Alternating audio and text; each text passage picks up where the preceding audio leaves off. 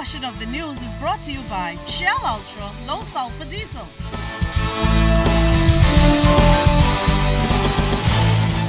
The Bahamas Agriculture and Marine Science Institute is looking to get an influx of goats and sheep over the next few months. During their one-day tour of Bamsey and Andros this week, Caribbean agriculture ministers were brought up to speed on how officials plan to care for animals and some of the programs that will come on stream. Jiminita Swain picks up the story from here. Expanding fruit crops is a major focus for officials of the Bahamas Agriculture and Marine Science Institute. Project Director Dr. Umair Thomas said they're in a position to harvest 15 acres of papaya with a view of increasing that number as well as banana fields. Dr. Thomas was updating Caribbean agriculture ministers on the Bahamas' efforts to get closer to feeding itself with locally grown products. So at the end of the day, we should be having 150 acres of bananas for 2015. At the end of 2015. We have here 15 acres of papaya, and we'll be going up to 70 acres before the end of this year.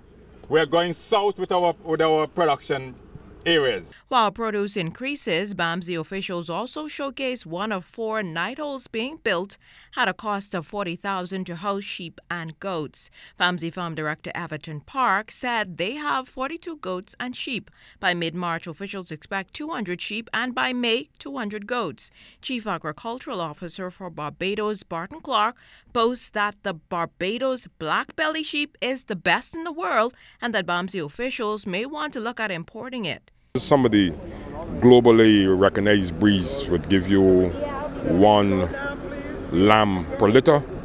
With Barbados black belly sheep, you can get as many as 4 or 5. And once you rear and manage them properly, it means rather than rearing 1 lamb, you can be rearing 4 or 5 lambs. So your returns and things are supposed to be far better. Erin Gash said she could not be more pleased with the experience of sharing what she knows with her students. So this is a first-hand experience of being able to apply what I learned in school. A lot of people don't have that experience. You end up working somewhere that has nothing to do with what you did in school.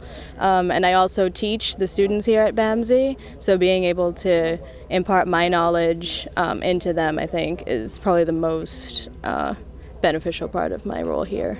Within a year's time, Bamsey should be bustling with chickens and other livestock, as well as orchards of fruit. Jiminita Swain, ZNS Network News. The Ministry of Public Service, in conjunction with local government, conducted a leadership seminar in Exuma this week. Public service employees were given tips to better equip themselves with the skills to assist them in their job responsibilities. Our Julian Gibson is in Exuma and has the details in this report. This past week, public servants in Exuma were encouraged to make a positive impact in their workplace, whatever their profession is. Okay, the seminar itself sort of improves us to motivate ourselves to perform our job more efficiently. Julian, I am renewed. I told the fellas them this morning that they better be ready for Monday because I feel the whole airport staff have been renewed and ready to go because I feel that we have been slack in some of the things that we've been doing. So I really appreciate what the island administrator done this week, and I think for the whole year, and I think going forward for the department, for the airport staff and security and everybody that's ready right now to go. Like I told my boss, I say Monday we got to make our plans ready to move forward to take Exuma to the next level. Motivational speaker Pastor Dury Thomas encouraged the workers to excel in the workplace. Jesus was trying to show Peter and all of his disciples again that even though he is called master, even though he was called Lord, even though he was called rabbi, which was one of the most esteemed titles that you could have in those days, Jesus said, regardless of my position, regardless of the title, I am willing to serve. I am willing to get on my knees. I am willing to do what nobody else is willing to do. And so leadership at its basic function and at its greatest function is service. Member of Parliament for Exuma and Reggae Island, Mr. Anthony Morse, told the workers that with all that's on tap for Exuma, they must be ready. This training session, of which you would have experienced over the past few days, is of the utmost importance because we can improve all of our infrastructural needs and facilities, such as our ports, whether it's the seaport or the airport or whatever facility that needs to improve, we can improve those. But until we are able to better ourselves as individuals, then we will be like any other destination. So for that, I am indeed delightful that you took the time out to come out to be a part of this presentation that was done by Mr. Bethel in preparing yourselves to be better persons in your various agencies and, of course, by extension, causing the Bahamas to be a better place. Reporting for ZNS Network News, I am Julian Gibson. There has been an increase in the number of students abusing their cell phones to share sexually explicit photos at various schools in the Bain and Grantstown constituency. The complaints raised by guidance counselors at those schools has forced members of the Urban Renewal Project to host a 2-day sexting seminar for preteens and teenage girls.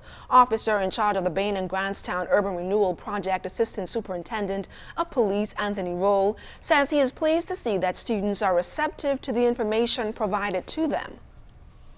Today we did the preteens, and now we are dealing with teenagers. School representative C.R. Walker and T.A. Thompson, C.C. Sweeting. We have seen that the kids are excited. They are being imparted a lot of knowledges because one of the kids came to me and they say, ASP, I didn't know sexting was a word. They thought it was just a term used loosely. So that they are learning on the things that they shouldn't do, and the importance of cell phone. Assistant Superintendent Roll says the seminar will not only target female students, but male students as well. We know that both groupings of persons need this, but we saw the need to split them. You know, this time will be for the female, so we were able to do all female, and then we will do the all male seminar. So we'll go back to the drawing board and bring the males in at a similar seminar. But I think we, because they are split, we wanted to focus have different focus for different groupings. The females, we wanted to focus more on them being victims, them sending these pictures of themselves to their friends or to their boyfriends, and they don't know where they are going. And also for the males, we wanted to see that to take it from the point as them receiving these pictures.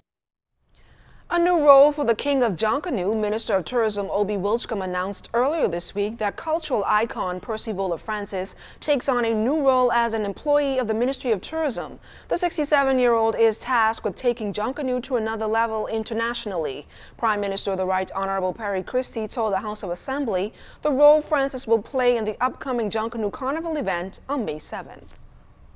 And I expect, Mr. Speaker, this man who's around 67, 66 years old, who's given his life, Mr. Speaker, to making people feel good about being Bahamian.